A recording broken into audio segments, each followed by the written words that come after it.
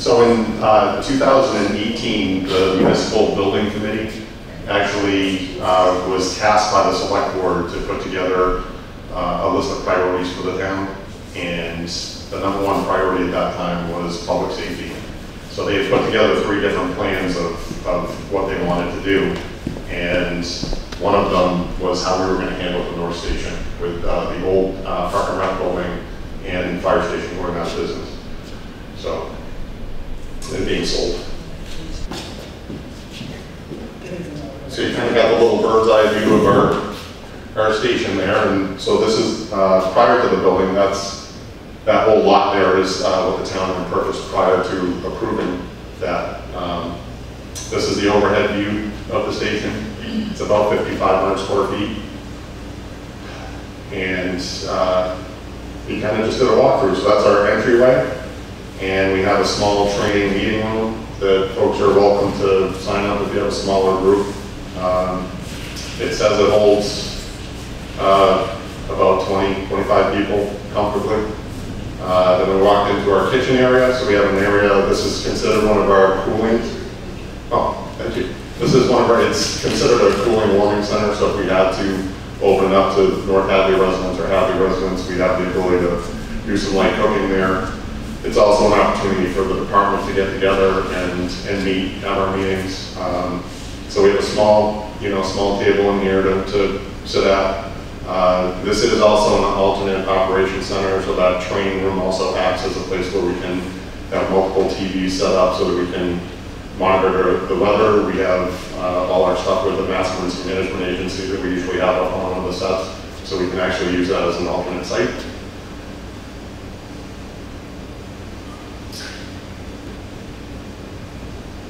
We have a small chief officer's room where they can do their work. I'm going to remain at the center station for right now, but if we do need space, we could actually put an officer up in there. But right now, they fill out run reports and have access to that.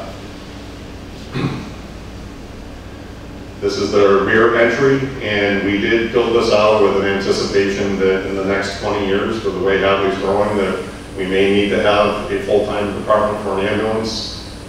So we have 2 bunk rooms. Also, we do staff. So last night up until about 8 o'clock, we had probably about 10 members of the department on duty at the station, call force and full-time, covering for those storms that were coming through. So we put in some sleeping quarters because there are times when we're staying overnight when there's, the snowtober that we had back in 2016 or 11 or 14 or whatever it was. We had staff that were actually sleeping at the station, so this would allow us to be able to handle that. This is the alternate dispatch center. So we have a dispatch center at the center station. If that center station ever should go down, where we get all our 911 calls and police and fire are dispatched out of, they can come into this space, and it's all redundant and interconnected between the two. So they could literally walk into this space, set up some laptops, and be fully operational to be able to continue 911 operations and dispatching police and fire. There's also some work area here for the firefighters to work on, and then the TV sets again are for just for current information if we're monitoring weather. There's also one for security, the security cameras that are around the building, and then we have some computer equipment for them, and then phones, everything else that they need. The building's fully generated, has generated power, so if we do lose primary power, everything in the station is under generated power. And then this is the apparatus bay. We had originally spec'd out a 3-bay, but we didn't feel it was necessary. We've kind of combined vehicles. So as of right now, we have our tanker truck, which we received from the state that we fixed up ourselves. You can see these little lines. This is what we were talking about when we presented to the town when we were requesting. Those are the plumbo vents that actually suck the exhaust from the trucks out. So we put these right direct to the truck. So our firefighters aren't being exposed to that diesel exhaust, which, my generation of firefighters, the cancer rate is just enormous right now. And one of the reasons is because we didn't realize how bad it was to have all this exhaust going in the spaces that we work out of. So This little truck here is a 1962 Dodge Power Wagon that was put together by fire department members in the association. Myron Chudzik was instrumental, along with Johnny Mitch Sr. They worked on that, and that truck is actually still in service. It was actually, believe it or not, it's actually mutual aid first due to East Hampton for their mills, because we can drive this little piece anywhere we want to, and it's basically a big deck ton of water. We just feed it with water and it'll drive anywhere. So it's actually still in service. And then we finally found a home for the hose wagon that's been in either barns or garages. So this is the Hockenham hose wagon number 4. The West family presented it to the fire department a number of years ago, and we never really had a place to display it. So we purposely designed that space on top of our gear storage area so that we can actually let people come in and check it out. Because it's, I mean, that's what we used to respond to fires in, and it's a piece of town history, so we finally have a place to display it.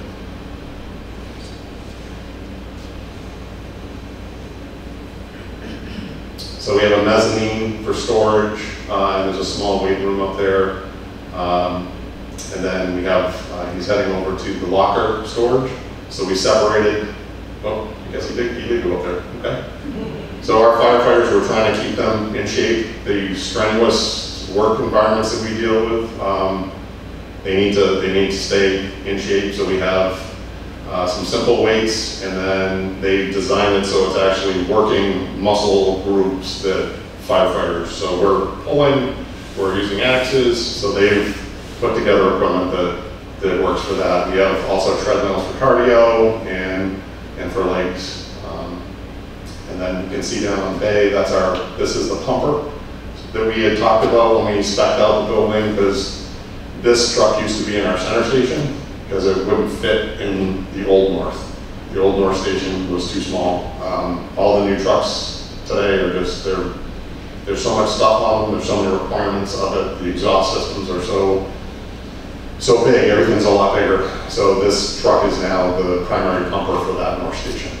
And so that's what responds to the north end of town. Those are all our old trophies from all the parades that they used to go out in. And you know, there's a lot of history in the fire department that we're finally able to actually put out so folks can see it. This is the turnout gear room. So these lockers were generously donated from the University of Massachusetts.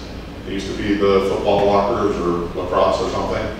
They were in great shape, so we took them and cleaned them up, and now each firefighter has a locker up there, and they've been very useful. So that was a great add to us. That's the generator that we were talking about for generated power. The building is, it's powered by propane, so propane is for heat and for the generated power. And then basically we have the tobacco barn over there. That's also part of the town's property now, and DPW and fire and police, we store some big trailers and stuff in the winter just to get it out of the way. And then John was nice enough to let us show you a little demo of us pulling out of the station, and it's actually worked out quite well. You know, there was some concerns about the distance that we had to back in and pull out, and it's all worked out really nicely. So we're really happy and proud that we have this for you, and I think it's going to be able to allow us to grow too. We're not going to be coming back and asking you for another day anytime soon. This is something that's going to stand the test of time, in my opinion. It allows for, you know, if residents need a small space to meet, you know, if this room is too big for you, you know, there's a small room you're welcome to. It's secured. There's bathrooms there. And my biggest priority was we have probably about 22 or 24 call force firefighters right now. And then we have 6 full-time people. So during the hours of 6 a.m. to 6 p.m., we have full-time staff on, and then after that, it goes back to call force and myself and the deputy. And they need a place that they have gear that's clean, gear that's up to date, because these are the folks that are going out at 2 or 3 in the morning when, you know, they're coming home after a full day of work and then getting up to go out to these calls. And I don't want to be the chief that has firefighters that are getting sick. And so that's why we really incorporated making sure that the exhaust is getting taken out of the building, that they have a place to clean their gear. Our gear it just gets nasty, the stuff we're exposed to. And also we actually made sure that we had a shower that they can come back and shower in, so that they're making sure that they're getting all that nasty, all those carcinogens off of them. It's not like when we used to have the paper and wool and natural fibers and everything. Everything is plastic now, and the stuff is just, it's killing us. And whether it's in the car fires that we go, the dumpster fires, whatever it is. So we want to make sure we do whatever we can to keep them safe. So that's what we have. Does anybody have any questions until you can get up into the North Station? Where's the fire pole? So because the bedrooms are on the first floor, we'd have to slide up to the second. So there was actually a change. They actually had started removing fire poles from stations because there were a lot of ankle injuries. So they were getting up and sliding down, but then they found out that it's really not that bad having the fire pole, because running down the stairs, you still have the same issues of only falling down concrete stairs. So it's a mixed match of fire poles and non-fire poles. So, but neither of our stations have poles. It's just so nice to see something so modern. I mean, Hadley has got so many old junky buildings. That's just a thing of beauty. This and this too. It was everything. It's like beautiful. We really appreciate your support on that. It was a long time coming, and it took a lot of planning. I don't know if you remember, but the original proposal for the station was next to the old Park and Rec and Fire Department in that ball field. That was the original proposal, and it was extremely tight. So, and being able to find that piece of property that we can expand on with, the town needs to put a softball field in or whatever they decide to do. That's the town's now. It's really nice. It's beautiful up there. I want to first of all thank all you residents of Hadley for not having any fires today, because he wouldn't be here. I did volunteer to light the fireplace for him so he'd feel at home, but he declined. All right, Mike, the first question, and the most important in my view. How the heck do you say your last name? The English version is Spanknabel. Spanknabel. Yes. So accent on the second syllable. Yes. And in German it's Spanknabel. So Spanknabel. it's actually a tool it's a spanner tool for a drum, to tighten a drum. That's the meaning. Really? Yes. Did you have an ancestor who was a drummer? Actually, my father's family, all of them were musicians. My grandmother was a pianist. My grandfather was a German-mounted military band conductor and played the trumpet and many other instruments. And my grandmother, during the war, she actually played in bars for U.S. soldiers, and that's how she made money to feed the family. And my father, at the same time, he grew up in World War II, and he had to take care of his younger siblings because his father was missing in action, and so he took the reins and told me he used to pick up old cigarette butts from the U.S. soldiers and then re-roll them so he could sell them and buy some bread for the family. And then his dream was originally to be a priest, and he then decided that he wanted to share his passion with people, and he decided to become a physician. So he went to college in Germany and then came over to the United States in the 1950s, and started, he trained in Worcester at the Worcester Memorial Hospital, which is now UMass Memorial, and became a gastroenterologist, and actually trained in Japan and brought over a laser for colonoscopies, which hopefully everybody's had one, because he gave me one for my birthday when I turned 30.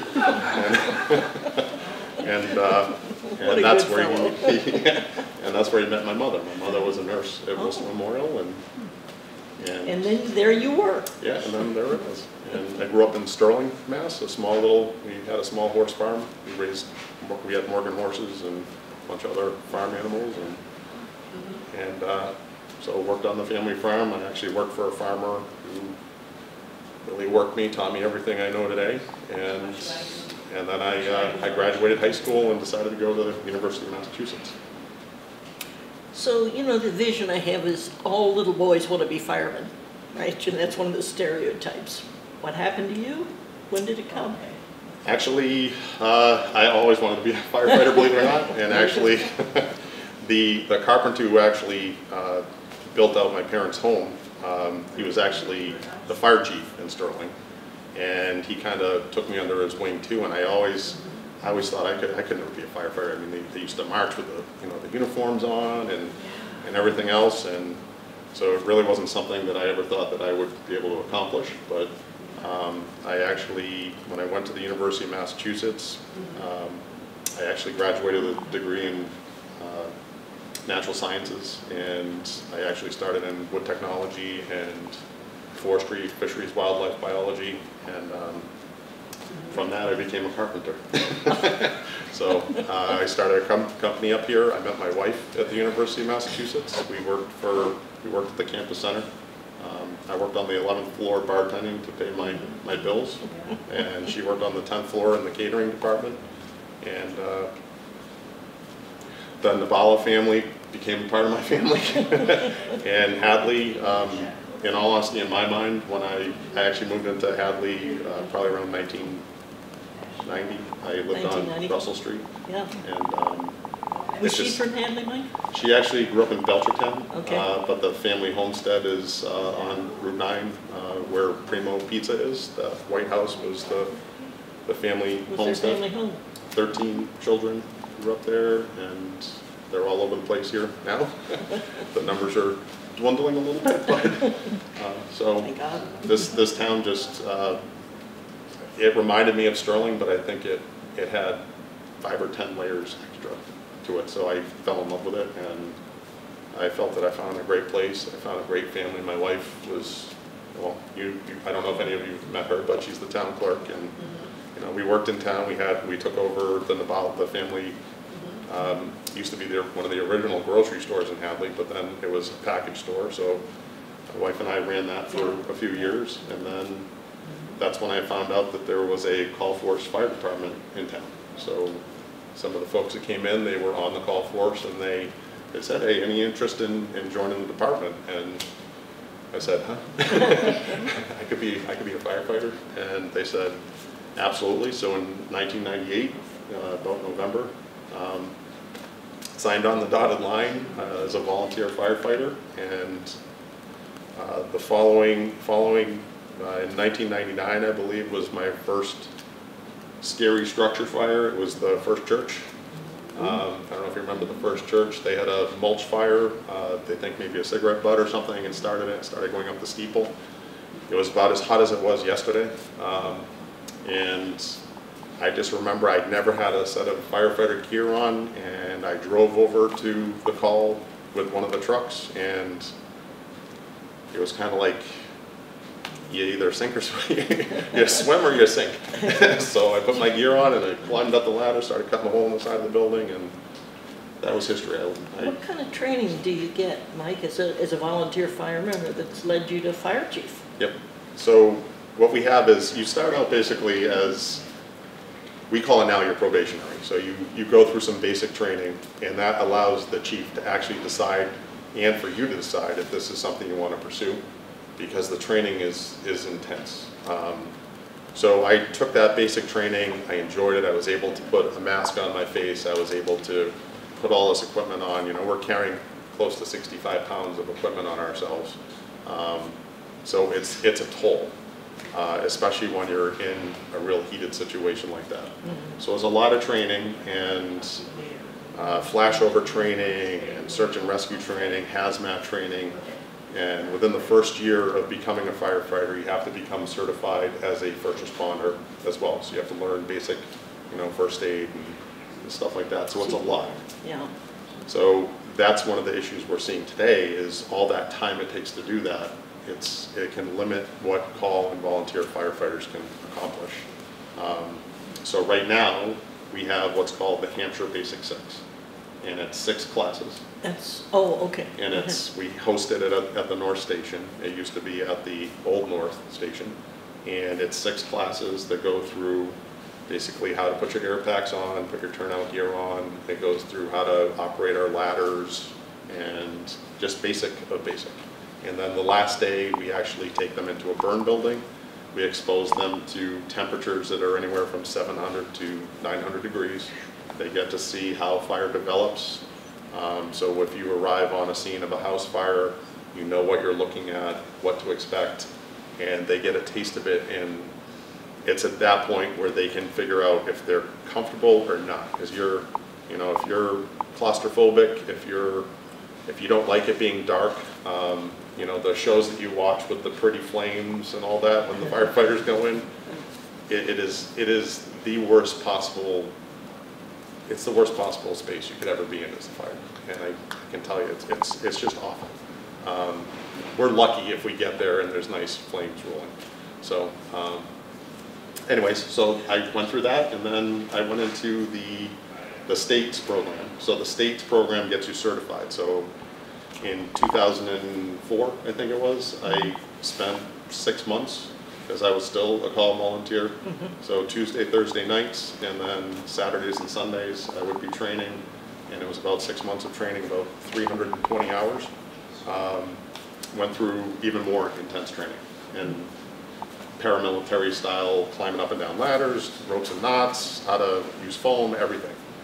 So I received my national certification. Are you looking for volunteers in our group here maybe? Is there any? Absolutely. Anybody who's ready to sign up.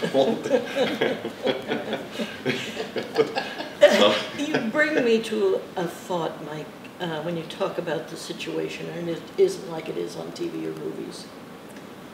Is it too much to ask you to talk about maybe the worst situation you can remember you and or your department being in? Sure. Is that okay to ask you? Sure, absolutely. Okay. Tell us. So nowadays, like I was explaining to you about how quickly fire grows now because of everything being plastic and everything. We don't have a lot of time to get to fires, and you know, we've had some fatalities. We've had some fires where folks haven't made it, and it's not a great thing. In Hadley? In Hadley, oh yeah. And you know, one of them was actually on Huntington Road, and you know, it was a bad situation. It was a well-developed fire before we got there, and unfortunately, one person perished. That's why I've been, you know, when I became chief in 2013, they asked me to put together a 10-year phase-in plan, and the town has been amazing with doing that. But we don't have 15, 20 minutes, half an hour like you used to have when I first started. We've had some time for fire to develop.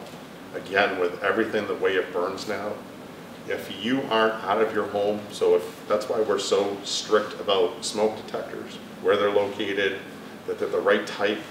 You have minutes. You're talking 3 to 5 minutes to get out of your house before you guys are going to have a real difficult time crawling yourself out. Not walking, but crawling. Because the smoke just, it completely knocks you down. It's so acrid and terrible. It's just, your bodies just can't handle it. So that's why bringing the full-time fire staff on here has been enormous. We're able to get to the fire. We're rolling out the door as soon as the call comes in. Route 9, probably 6 months ago, we had a basement fire. So fire going in the basement, something happened electrically, and we got on scene, 2 of the firefighters off in turnout gear. We had a report of 2 pets in the basement, 2 dogs. Really nasty smoke coming up out of the basement. And instantly we're in, just sprayed some water on it quick to try and cool it down. And we carried 2 dogs out, got them to the ambulance, started giving them oxygen. And those 2 little dogs, one was this little tiny little bulldog looking thing. He's 14 years old, and he was kind of coughing and choking a little bit. He took a visit to the vet. I got to see him the other day. He's ornery as ever, and just, and then there was another dog also that made it. So time does matter, especially overnight. So right now you have call force firefighters overnight. Yeah. So it takes time. We're home sleeping. Folks are with their families, so when the call comes in for a fire or an accident, we have to get up, put our clothes on, get in the car, drive to the station, put our turnout gear on.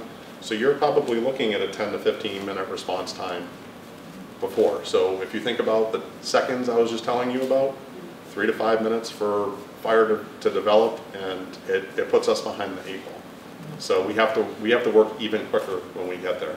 So that's why we train every other week, and we're constantly recruiting new folks. Mm-hmm. And that's why I offered these people to you. yes, yeah. So I mean, that's a challenge we face. Do we have a lot of fires now? We don't, but we have to be prepared for when it happens. Mike, if you were to give advice to people, mm-hmm. you know, I'm in my house and I realize my bacon grease has just gone up in flames, whatever it is, you know, the curtain has caught fire.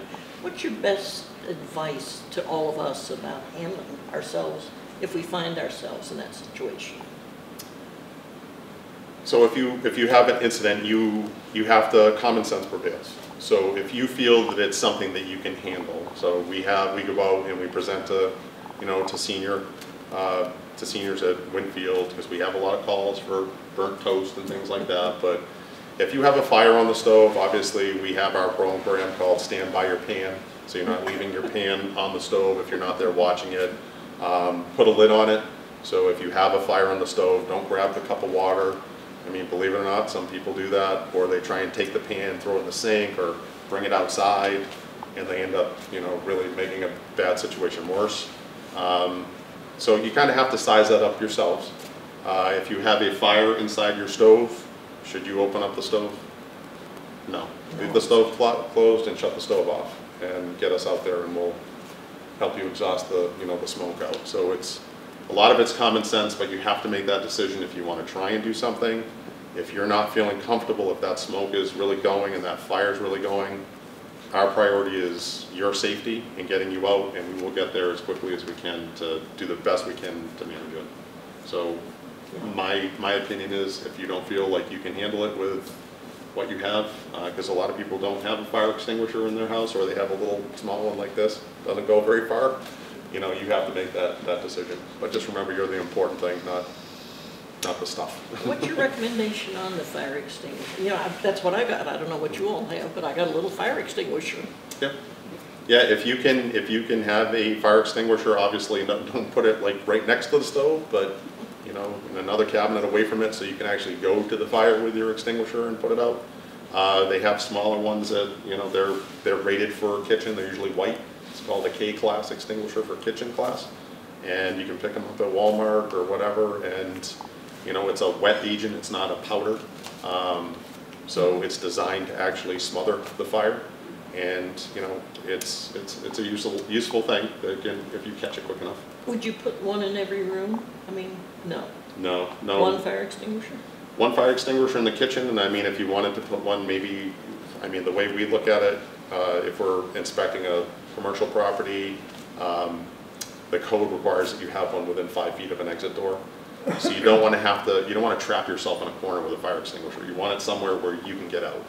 So if you have a cabinet near the door, or going out into the garage, or maybe right inside the garage, somewhere that you have a way to get back out, so you're not trapping yourself. Good.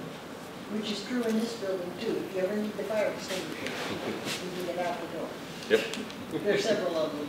I was going to say, maybe we should locate them. Yeah, Yep. I can tell you, I'm sure. There's one right there by the door. One by the kitchen door. Yep. Mm-hmm. Good. We went kind of backwards. I wanted to ask one more thing about your family, because I understand you have a couple of great kids. I do. Tell us about them.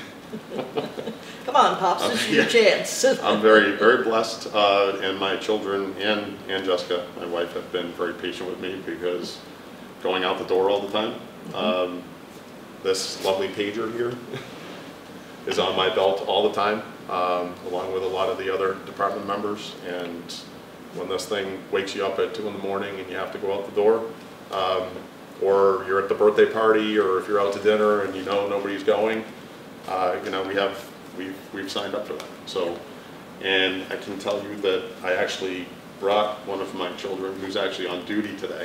He's actually a call force firefighter, but he's filling in for one of the full-timers. So my son Gage is over there.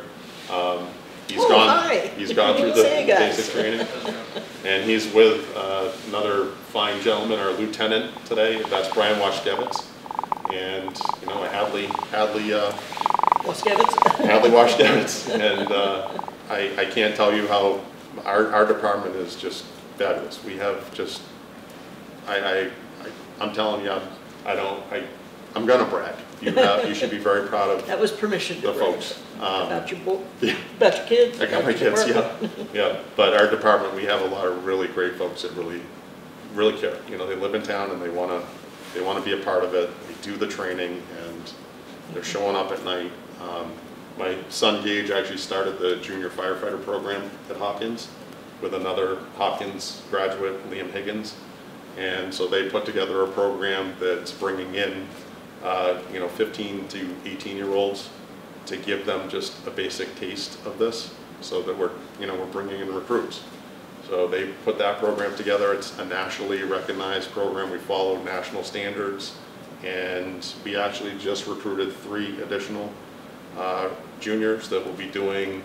2 of them are from Hopkins Academy. They'll be seniors coming up next year.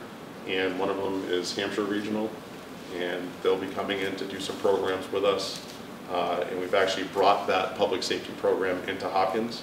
So you remember the days of having shop and having home ec and things like that. There's not a lot of that in Hopkins Academy right now, so they're trying to put programs together that show alternatives for students if they don't want to, you have math and English, everything that's important, but we do what's called Public Safety 1, and it gives them a little glimpse of police, fire, EMS, building inspections, emergency management. That's and all that terrific. stuff. So every year we've been in, unfortunately COVID kind of messed it up last year, but we're back on track. Well, it was funny because I was thinking today when I was doing my bills, the best course I think I ever had in high school was business law, because it's practical, because I use it. And I think what you're talking about is wonderful. I have my daughter too. Oh, and by the way, there's a girl, this woman. And my daughter Sloan, she's been very helpful too. So she volunteers all the time. She was the Easter Bunny and spent 5 hours in the back of our fire truck in a Easter Bunny outfit and almost passed out. I felt so bad. But just to bring some cheer to the town during a really bad time. And But you could have helped her if she had, right? yeah. So let's talk a little bit about the structure of the department and the programs of the department. Okay? So as of right now, so in 2018 was the big transition year. 2018 we brought on 4 full-time firefighters. So what that entails is there's 2 firefighters on the floor, a lieutenant and a firefighter, and then myself and the deputy. So from 6 a.m. to 6 p.m. you have a minimum of 2 that are on duty in the station. I work daily, and then weekends I'm on call, or my deputy's on call. After hours we're on call. And then 6 p.m. to 6 a.m. it goes back to call force. So that's the makeup. It's been working out very well. Do you have the volunteers? Is that the call force? The call force, yeah. Is your volunteers? How many volunteers did you say? We have about 22 or 24 listed now. Wow. So the numbers have gone up. We had a real drop. So we have that number 24, but the number that are actually responding during the day, or at night I should say, might be 2 to 4, because not everybody's available. So we have some folks that are really committed to it. We have others that are, you go home after a full day of roofing or plumbing or electrical work, and it's hard to get up and go out to a smoke detector or carbon monoxide alarm. So it's a challenge. So I think that's probably one of the next phases down the road, and we're working on that. I'll talk about that when you ask the questions. Next question. How we? Why don't I ask that now? Sure. Okay. Whatever that question was, Mike, take it. So we were talking about the future. ambulance. Yeah. So in June of 2018, the town of Hadley decided to put out an RFP. So we used to have Amherst Fire was our ambulance service. They would respond from Amherst to our community. Great service, paramedic level service. But what we were seeing was that because of our call volume, the increase in calls, we're responding to 1,500 calls a year. 700 are medical, so a lot. So we were adding that to their plate, and they're already overwhelmed. So they cover the towns of Shutesbury and Leverett, and they were covering Sunderland, and then in Hadley, and we're about 20% of their calls, and we were seeing a lot of mutual aid ambulances coming in for them. We were seeing delay in ambulances because they were coming from Belchertown or Northampton. So in 2000, we've had, I can't remember how many ambulance studies committees we've had, but we did one in 2008. We gave recommendations to the select board. 2011, another committee was put together. We started putting together a recommendation for a request for proposals from companies. And then in 2017, we put that proposal out, and we received one bid back, and that was Action Ambulance. So Action Ambulance, they answered everything in our request and agreed to do everything in our request. So what that meant to us is we would have an advanced level ambulance, or paramedic level ambulance in our station, responding 24/7 and out the door. So our normal response time when we had Amherst was between 8 to 15 minutes. Our response time now average from time of 911 call is 4.5 to 5.5 minutes. Out the To door? to the door of the patient. Oh, to the door of the patient? Yes, yes. Wow. So, I mean, unless it's, Impressive. during the winter, things slow down because you know, Sure. but, so time is of essence when we're going to these calls. The crews that we have, the fire chief, myself, I'm under full control of that ambulance, so anything that happens with it goes through me. And we have an oversight committee as well that reviews all the calls. If there's ever a call that exceeds 10 minutes for the response time, they have to tell us why. They have to provide us documents as to why it happened. And if it's nothing, if it's a snowstorm, or if it's, it's all the way up at the end of Hockenham and, there was something going on, then they have to justify that. And every month we get a report of that, and they're very strict on that, and so are we. Any complaints from residents, if there's an issue on care, comes back to that oversight committee and is addressed immediately. And then the other positive part of it is part of the contract includes a reimbursement to the town. So right now we pay an annual fee to Action Ambulance. The first year was $267,000 for them to provide us ALS service. And the contract stated that when they reached milestones of revenue, that they would start giving us money back. So the first year we received the entire $267,000 back from Action Ambulance. And so that was a very, very positive thing to see. Absolutely. Last year with COVID, the call volume, people, it was, believe it or not, people were afraid to go to the hospital, or doctors were saying, don't go to the hospital, stay at home. And so our call volume decreased. So the $200,000+ contract that we had for last year, we still received a return of $138,000. So not as much as we did the first year, but we had, I think we were about 150 calls less than the previous year. What were we paying Amherst? So Amherst, I mean, we had started out, I think, around 40,000 back in the day, then it went up to 80, it was up to 115, then 145, and the year we put out the RFP, they were requesting and saying they were giving us a deal. This is not having an ambulance in our station.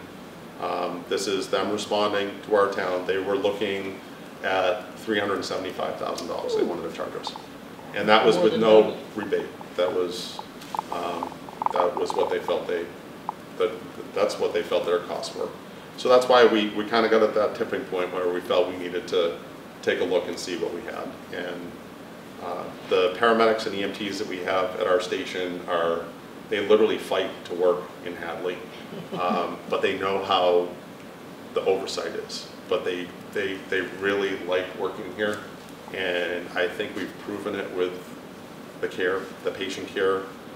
We are constantly in contact with Dr. Morse. He is the emergency room doctor at Cooley Dickinson, to make sure that our paramedics are providing the care that they need to provide. There's no paramedics that can work in this town unless they actually do hands-on time with Dr. Morse in the emergency room, so that they know how things happen. So we really have a thumb on it to make sure that we're not messing up. Well, it sounds like full-time job. I hear that, but it's only part of what you do. Yes. You go out to fires, you've got the ambulance service, and Emergency management. emergency management. Yeah. Talk about that a little. So the emergency management side, flooding, storms, wind-driven storms, planning, sheltering, all that kind of stuff. COVID, maybe you weren't aware, but we actually had a declaration of a state of emergency for the town of Hadley for a year. It started March of last year and was just, we just got rid of it probably a month or two ago. But as the emergency management director, it's my job to provide information to the chair of the select board and town administration and the full select board with recommendations of how to manage emergencies. Okay. So in Hadley, our biggest concerns are flooding. So we have annual flooding on Aquavita and Honey Pot. We do have some years where we get a little bit antsy when if we have a heavy winter and we have heavy snows up to the north of us.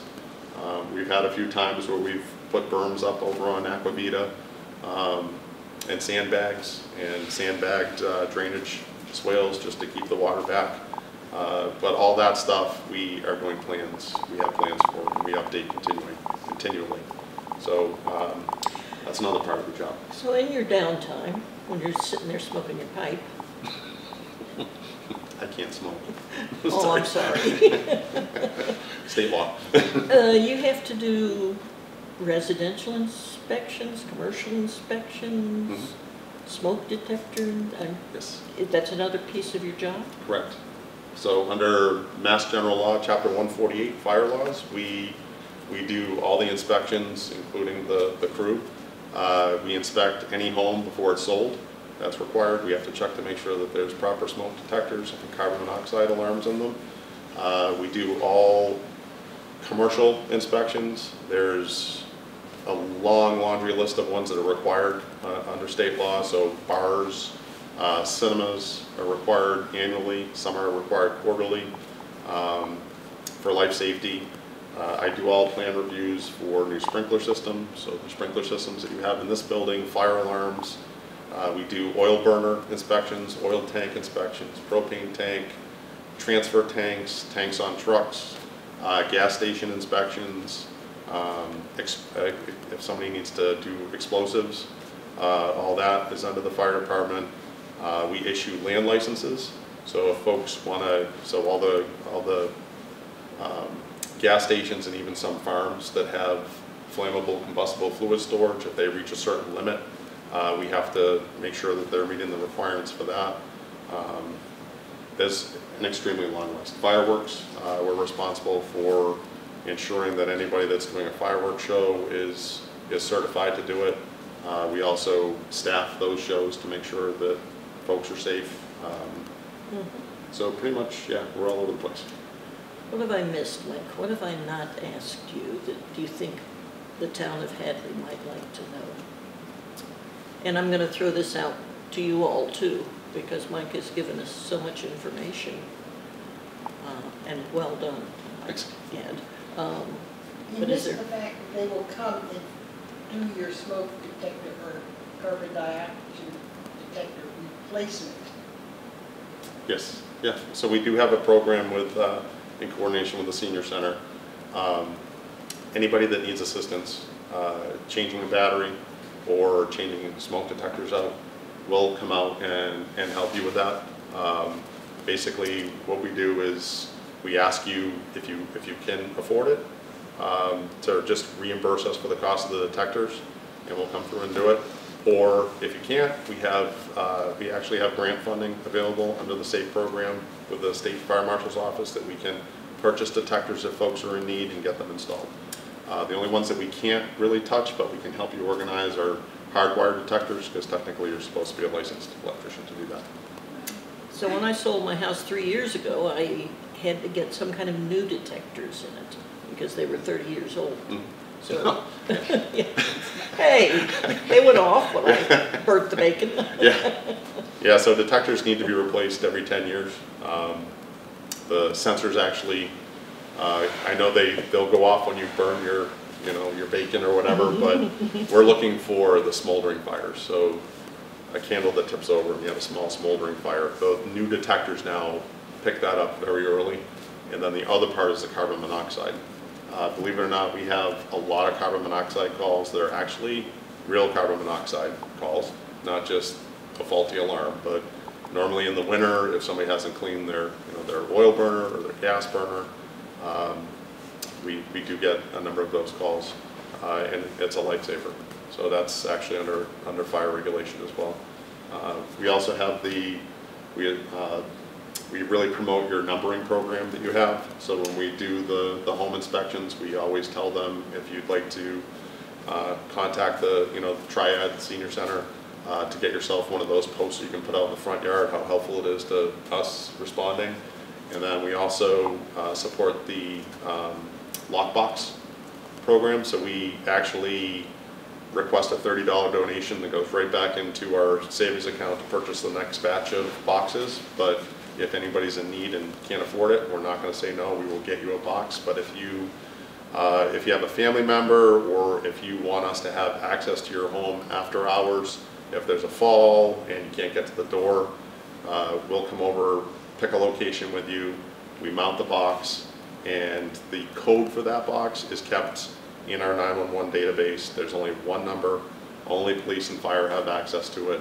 And the reason why we did that is we were finding that if we had the family pick the number, we would go there and the son, the daughter had come over to visit, used the key, and forgot to put it back in. So we were back to square one with not having the key again.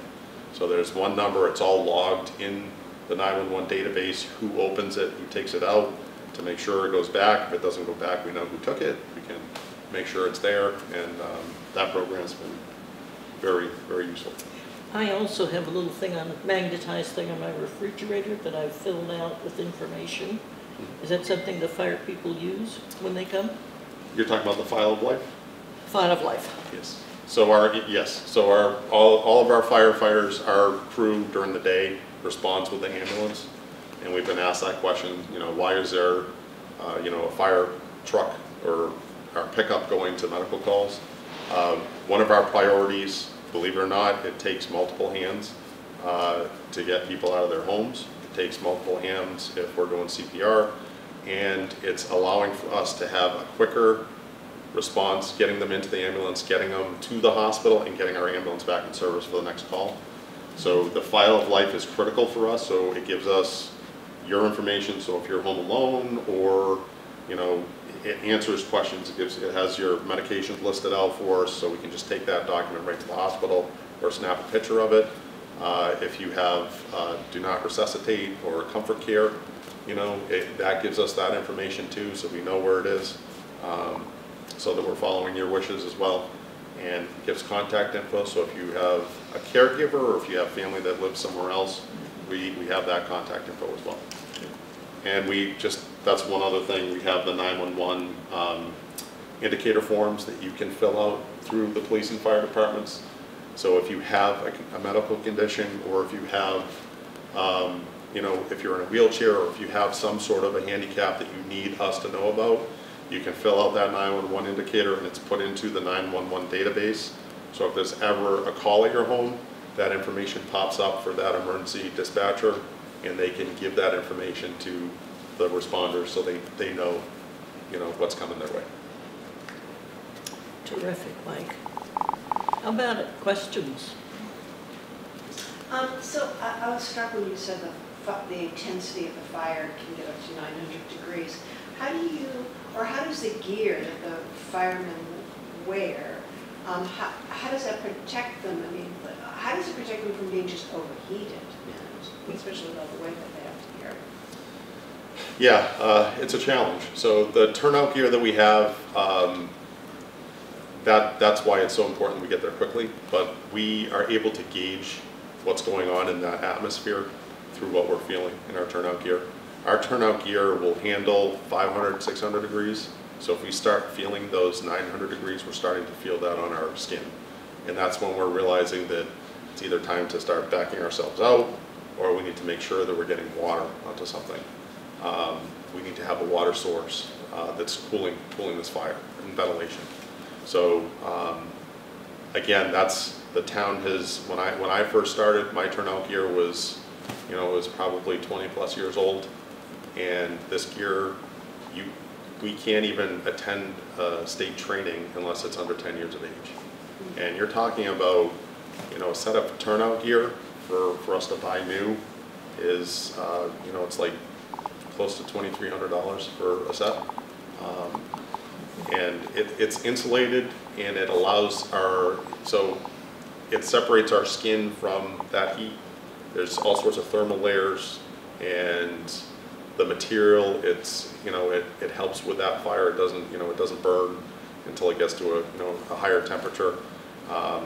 So it does help. It does provide us, believe it or not, when yes, it's absolutely can be ridiculously hot. We're soaking wet, but actually it insulates us. So if, for example, I just did a burn day in Granby this past weekend for some new recruits, and we were nowhere near 900 degrees. We were maybe 500 degrees.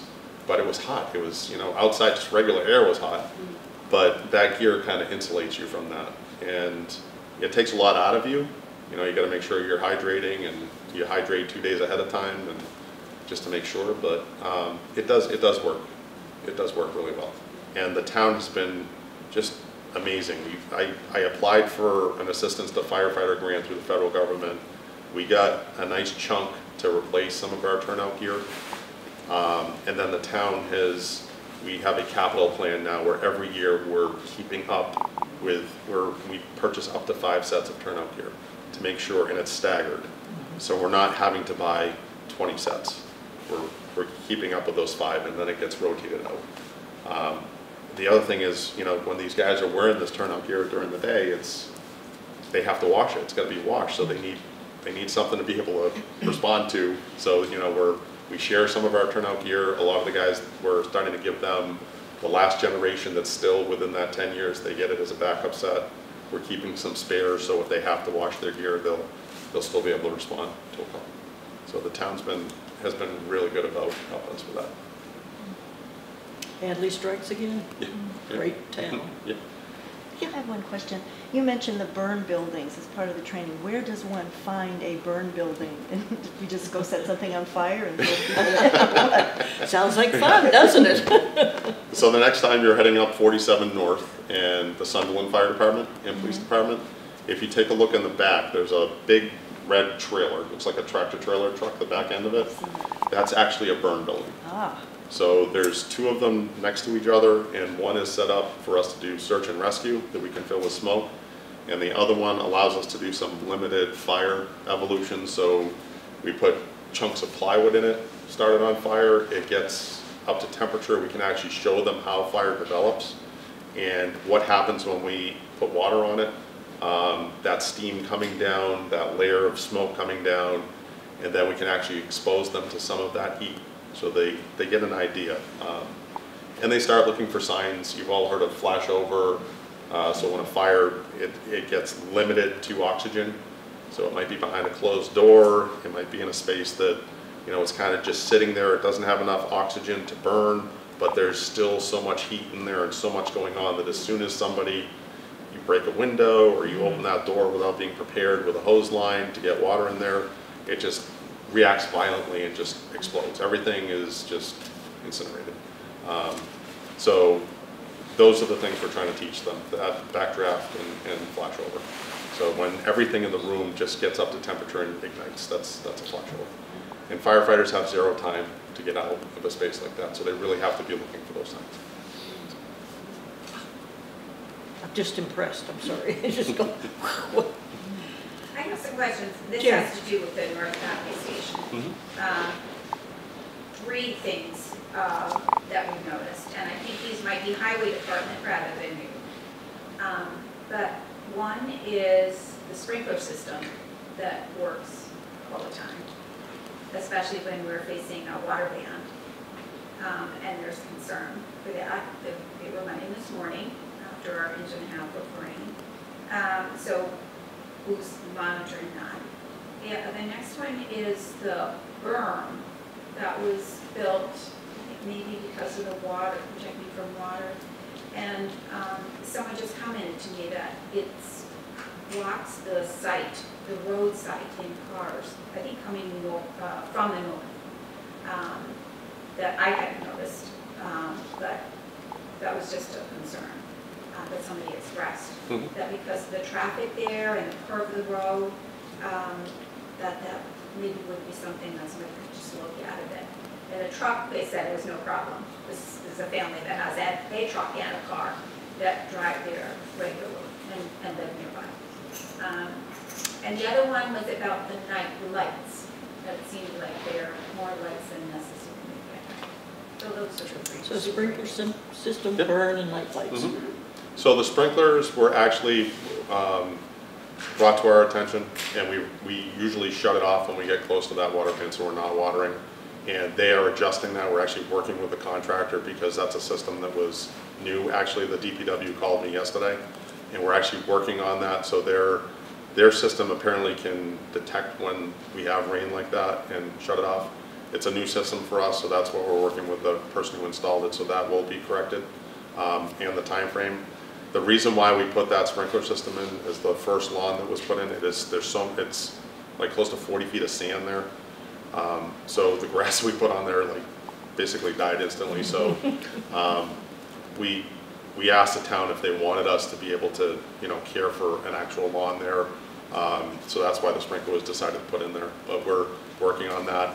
The lights were also another issue. The technology with lighting, it's, we're used to a light switch it up and down. It's not like that anymore. So there's multiple sensors on there, and I think they fixed it now. They literally were working almost a year on it, but the lighting for the site goes off at night and it's on sensors. So the parking lot lights, it's a firefighter driving in that'll make it come up. And then the sign light and the lights on the door in the front entryway, those are supposed to go off. They're supposed to come on at dusk and go off at dawn. Yes, I said that right. The interior lights are on motion, except for the bay lights. And again, that's the issue with the technology. And it's one thing that we're working on. So when we get a fire call, the folks that are responding to the station, the lights come on so that they're walking into a lighted area. The problem is getting them to shut off afterwards. So that program of that shutting off, because they needed a switch at the door, and it's the technology, we're working out the bugs on that, but yes, we are. Anyway, it sounds like the technology is there, because I know there are some automated in places where they have sprinkler system, for example. They have them, you can even adjust them remotely and say, we did have 5 inches of rain last night, we really don't need to worry today. And you're working on it. Yes. The berm, so one of the biggest things for the site was none of the soil could leave the site from the excavation. Everything had to remain on site. The berm to the north side, which is up the residential houses on that, so the north side of it, that was done to try and create a little bit of a separation between the residents, and the same on the south side. On top of that, there is a drainage swale there too that they had to build up so that it would contain that water. So I don't know if they would be able to decrease the size of that because it was... I think it's the southern one. The southern one, yeah. That's the issue, because the other one, driving is not... You don't really notice it, yeah, I don't know if there's anything they could do to knock that berm down, just because that's part of that drainage swale there. How about it? More questions? I don't know what time we have, but That's fine. I'm conscious of that. But didn't the town vote for a new ambulance this year, or are we repurposed, whatever. Yes. So how does that fit in then to your overall, what you're talking about, the services that we do there? So that's going to be another asset to our fire department. So all of our folks, full-time folks, are EMTs, and we have a great opportunity from Northampton to pick up one of the ambulances that they're taking out of service. So they have a 5-year rotation. Actually, they basically get a new ambulance every 2 years. So this is a 2008, is it? 2009. So that's the last one in their rotation. So they keep getting one every 2 years, and it has an impeccable record. And they're providing it to us so that we'll be able to start our first basic level of care ambulance service that will support our paramedic level. So right now, the contract is for an ALS ambulance, one paramedic level ambulance. If we have a multi-car accident, or if we have a second medical call right now, during the hours, normally during the hours of 7 a.m. to 11 p.m., Action does have a base at the bridge where they have a backup basic level ambulance, but that travels between Hadley and Holyoke. So they're covering an area. So if that ambulance has to respond to Holyoke, they are required under contract to either A, find another ambulance to come up to back up our paramedic level bus if it's out, or they have to notify us so that we can then go to mutual aid. So right now, with the number of calls that we have, we're missing approximately 150 ambulance calls a year. Between 100 and 150 calls are going to the Med 2, which we don't get any of the revenue from, or an ALS intercept. So again, we're decreasing our response times. We're going back to the 10, 15-minute response times because we're getting the mutual aid from other communities. And there's been times where it's been, they've had to say no, they don't have the ambulances themselves. So we're going to be adding another resource to this area that if we have to, so let's say during the day we have a motor vehicle accident and our fire crew is out on the fire truck dealing with a motor vehicle accident, myself and the deputy can get into the ambulance, or if there's a call force person available, a number of our call force folks are EMTs, we can staff that ambulance. And the other part that we're looking at is we're looking at a hybrid. The University of Massachusetts, we're working with them on possibly partnering up. They have 130 EMTs during the school year, and we're looking to see if we can work out a partnership with them to help us operate that and see if we can obviously add a great resource to the community for our folks, but also to just limit the number of calls that we're missing, and see what that brings in for revenue for the community, and see if we can actually cover that cost for some additional staffing openings. I would like to wrap this up. This has been wonderful and great questions. The one question that hasn't been asked that most of us wonder, no, I'm not going to, don't worry about it, Mike, it's okay. I want to know where the red fire trucks went. We all love the red fire trucks. Yellow. No, Nancy doesn't like yellow either.